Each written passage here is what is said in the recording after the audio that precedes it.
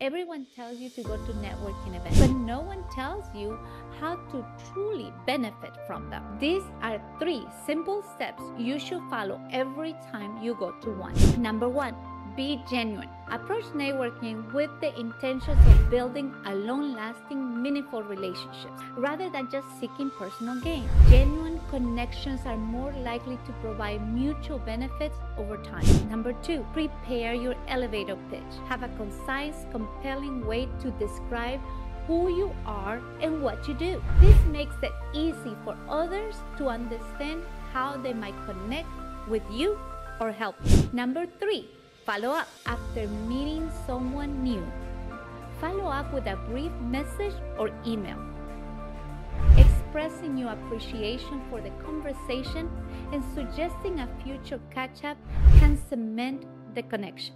Effective networking isn't about collecting contacts. It's about cultivating relationships that are mutually enriching. How do you approach networking and what strategies have worked for you? Share your experiences or questions below.